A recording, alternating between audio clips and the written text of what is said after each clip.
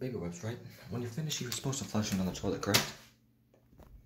No, that's wrong. If you flush them down the toilet, they can only cause major problems for your drainage system.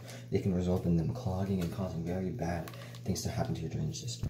They are currently destroying the Earth's environment very badly and polluting certain oceans with them, and they're not disposable like you think they should be.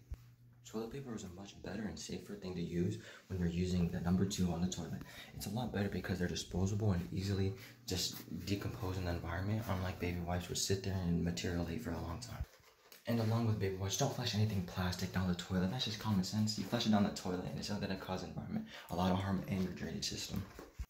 So in conclusion, you're pretty much better off using these wipes better than these soft baby wipes that are useless. Don't ever use them. Just don't.